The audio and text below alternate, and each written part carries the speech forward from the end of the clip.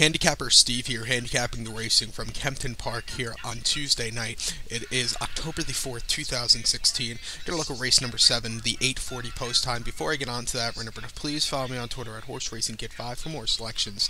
Today's 7th race from Kempton is a 32 red handicap. Class 4 horse is going for a purse of $10,500. That's in American currency, so don't get confused.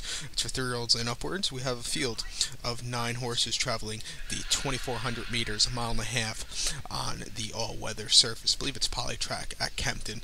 It's a very nice race here. I found a bit of a price here. It's going to be the 4-horse Pasaka's Boy. I'm going to do a tri-cat here, or trifecta, as the Americans call it. I'm going to go 4-6-8. 4-6-8 for the trifecta. Something I've noticed with looking at the races from Kempton, you always have a lot of prices coming in here. So when I look at Kempton, I always have to change my my handicapping a little bit to look at this, because I can't normally. It's not the normal way I would handicap a race than looking at like a race from America or something like that. So I always have to change it a little bit for Kempton, because the horse on paper is not always the horse that's going to win. You have to really look forward into it. But this horse, the 4-horse Pasaka's Boy, 8-1 here, and the American odds. He's coming off a start at Newbury, September the 16th, in a handicap class 4. This horse finished third by 7.5 lengths in a field of 7 horses that day. He couldn't get a really good closing kick in the final furlong.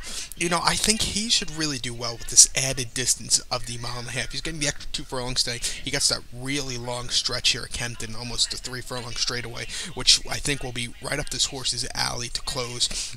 Start before came at Espin, August 29th, a mile and a half, in an amateur handicap class 4. Finished 6th by 13 lengths, carrying 157 pounds. This horse just weakened. It wasn't a very good start for this horse. Carrying 133 pounds today. So the jockey's weight is going to really matter here. And start before, he had a bit of a layoff from July. Start before came July 1st, stand down, mile and a quarter, class 3 handicap. He finished 10th by 6 lengths that day. It just wasn't his day to win. He's coming back today to this all-weather surface, which I think should really do well for this one. He's been dropping down the class ladder slowly but surely. I think he should really have a good run. He hasn't really shown, he improved a little bit last time out at Newbury, where going that mile and a quarter. He really, like I said, he really wants to go the mile and a half distance, what he's going to go today. Last time he ran it was that start at Espin, but he was carrying so much weight, he really didn't have a chance from the beginning. And the start before that, he ran at Ascot, a mile and a half at a handicap class 3, finished 9th by 13 lengths. It was a very tough class for him to run. He's dropped down to class 4 today. I think this horse should have a good run. And plus, that was the horse's first start at in about 2 years, that Ascot start in May. Start before came October the 11th of 2014, so he did a long layoff. That was his last win, October the 11th of 2014. Mile and a quarter handicap at Newmarket. He won by 4.5 lengths, easy victory.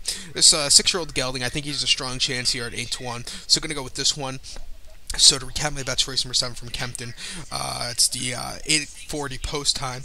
Gonna go with the 4-horse Pasaka's Boy. Gonna go 4-6-8 in the tri-cat, 4-6-8. So good luck to all, and follow me on Twitter at Horse Racing Kid 5. Good luck, everybody.